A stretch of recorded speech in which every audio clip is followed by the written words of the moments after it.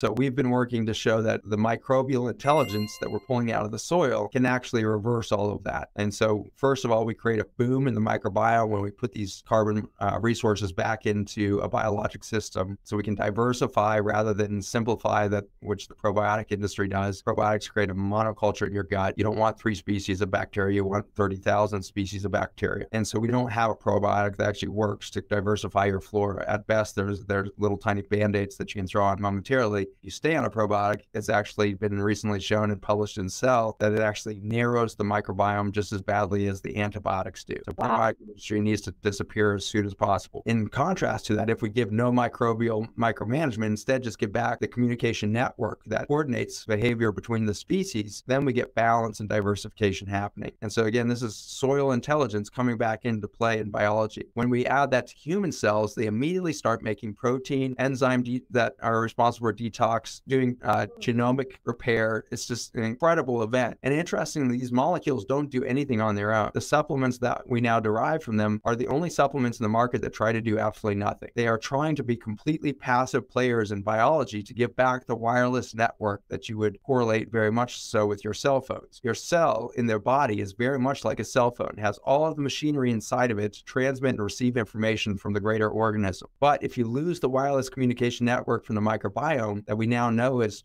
transmitting information between cells, you now become an isolated cell phone. With 7 miles away from the closest cell phone tower, you suddenly can't connect and the whole cell starts to stagnate. Your software can't update. You can't communicate with any other humans on the planet. You start to become an isolated and lonely entity. What you have just become at the biomedical standpoint is a cancer cell. A cancer cell only becomes cancer when it becomes totally isolated from its environment. And so first, to do that, you have to cut all the tight junctions, which is what Roundup does. The World Health Organization is now finally identified as a probable carcinogen. You need to delete the word probable out of there. It is a carcinogen. We have a carcinogen that's raiding lonely cells and simultaneously killing the microbiome that would produce the communication network or the wireless communication that would help one cell speak to the other. And so in really one chemical, we've got the perfect isolating chemical that we've created. And hasn't that been what we've seen at the macro level? Humans, 7 billion on the planet, never more of us here, are more isolated than we've ever been. Despite the internet, Facebook, Twitter, all these connective devices, I would argue we've never seen a higher level of loneliness, isolation, suicide, etc. in our civilization. And so really fascinating that at the microbial level and at the human cell level, we get isolation and loneliness. And the result is immediately at the macro level, isolation, loneliness, egocentrism. We forget we're part of a larger human organism called Homo sapien. We lose the identity as species. We choose nationalistic paranoia over globalist thinking and all of the rest.